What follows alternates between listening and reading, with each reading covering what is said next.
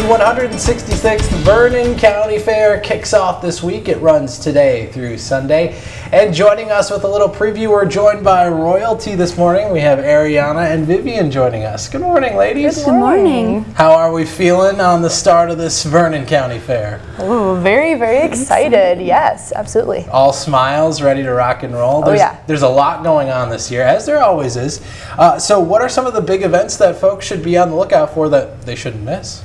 There are tons and tons of super exciting events at the Vernon County Fair that I would encourage people to attend, but some of our biggest ones this year include the Horse Pull, which is at 10 a.m. on Saturday, as well as the Amara Rose Walk to Remember, which is on Wednesday night at 7 p.m.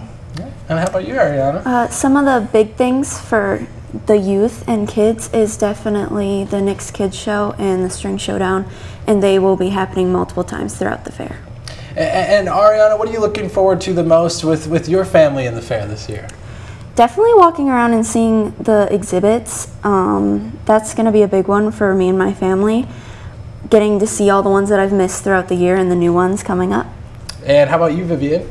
My family's always been very involved with showing livestock, so that's always been one of my favorite parts of the fair. I generally show poultry and sheep, so very excited to see what others have brought to the fair and also present my own animals. Awesome. Well, ladies, thank you so much for joining me this morning and giving us a little preview of the Vernon County Fair. Yes, thank you. Thank you. Thank